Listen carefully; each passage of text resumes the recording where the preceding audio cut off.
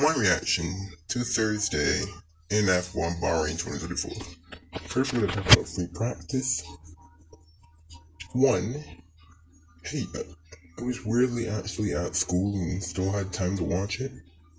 So that was the perfect time. But this one, the session was taught by Daniel Ricciardo. These time were more unrepresentative. Because, including a few glory runs. Because most of these laps were on the medium tire. So Daniel, Lando, Oscar, and Sonoda, and Fernando, I believe, were on the soft tire. Yeah, RB looking good. McLaren looking good, I guess.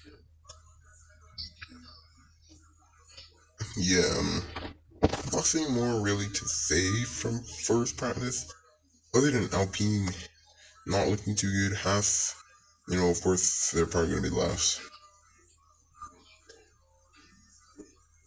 But yeah, Ricardo in that session, it's nice to see, but not really representative of their true pace, I believe.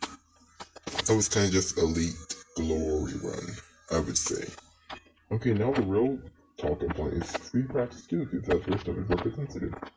Alright, second practice.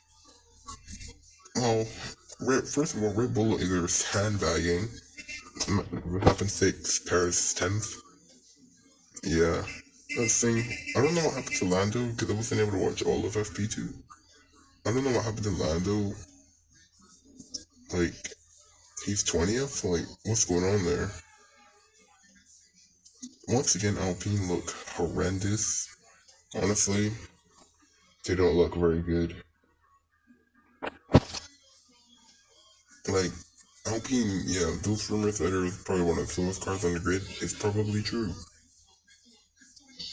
But yeah, let's move to the top end. Now we had Mercedes 1-2.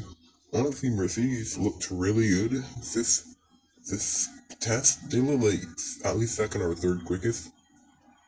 Trust me, a lot better than they looked in testing. In testing, we all, like, some people even predicted that they were like 6th quickest.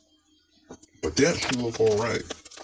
We got Alonso up there, Sainz, Piastri, Verstappen 6th. I don't know what happened there. I guess we were just focusing on other stuff.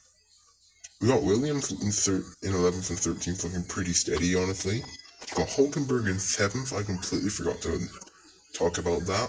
Hulkenberg, looks like Haas might be in the quality car, but we don't know. And yeah, Kit Sauber, doing Kit Sauber things, and Alpine doing Alpine stuff. It seems like Alpine looks at least the 8th worst team.